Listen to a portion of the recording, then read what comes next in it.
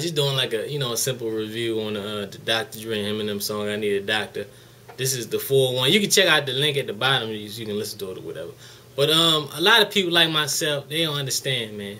The beat is nice, the hook is nice, lyrics are nice, and I think Dr. Dre. I was talking to Steve about this a long time ago. Dr. Dre is the only person that can probably get a pass with a ghostwriter because his flow and delivery is so nice that you really don't care who writes his stuff. It's just, I guess he the only one that can get a pass, and like beat wise, the beats are crazy.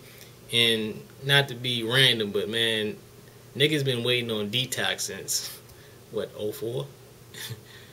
Like, I know he dropping songs now, he even dropping videos, but we still don't believe you because we gotta wait until it come. Like, they say, oh, the official date gonna be this, and then they delay it. I don't care what artist is with Aftermath or Shady Records. Somebody just need to say, look, man, we've been waiting this for years. We need this to drop. Can y'all just pause their albums, man? Because a lot of them, they trying to be. I know you want to get your shine on, but damn, we waiting on Detox for like a minute, man. It kind of reminds me when Raekwon was supposed to come out with Cuban Links.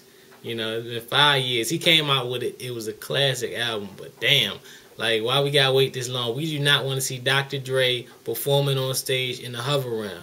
I'm just saying, just my opinion.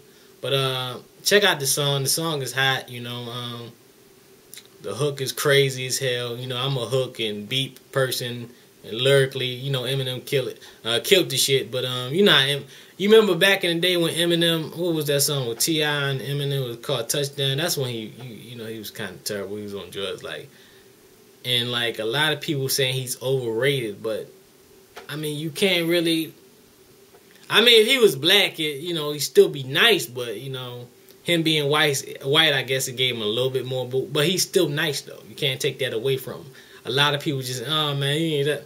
Like, if you listen to him lyrically, like the stuff he say is crazy. I remember that one line he said that was on that Nicki Minaj shit, but I skipped her part and listened to him because I'm not a fan.